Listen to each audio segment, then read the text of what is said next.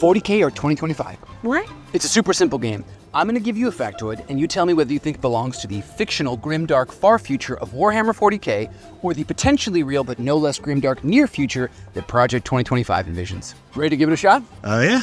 Okay. This authoritarian nationalist autocracy operates under an oppressively strict set of rules that is heavily infused with its own religious doctrine. Wow. Sorry, I didn't think the questions were going to be that hard.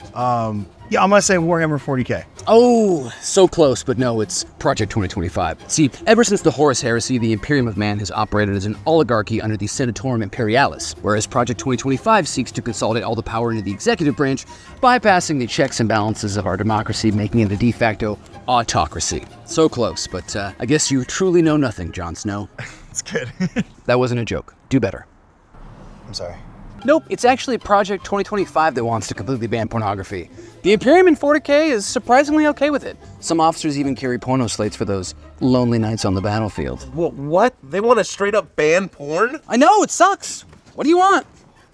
We all want porn. Yeah, I get. Yeah. I like the POV stuff. Ooh, very good. Yes, both the Imperium in 40K and Project 2025 abhor the idea of a truly free and independent press. Thought I was going to get you that trick question, but clearly you're a free thinker. Well, thank you. The Imperium despises free thinkers.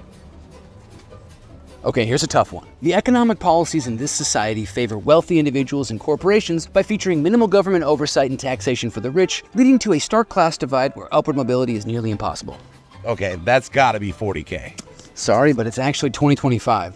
While an insane class divide does exist in 40K, the mere thought of an individual not paying their imperial tithe alone is tantamount to heresy. Are you a heretic, brother? No. We shall see. Okay, final question. This society regularly employs children as an inexpensive labor force in a variety of undesirable and often extremely hazardous positions. Oh, this sucks. Because, like, from a basic human decency standpoint, like, you know, I want to say 40K, but based on how all these questions have been going, I'm going to say both? Yep, you got it. Both happily exploit child labor. In fact, Project 2025 even uses the claim that some teens show an interest in inherently dangerous jobs as justification for these deplorable and exploitative practices. That's fascinating. So they're just going to, like, legalize anything teens show interest in? Shockingly, no. Just the ones that increase their revenue. Of course.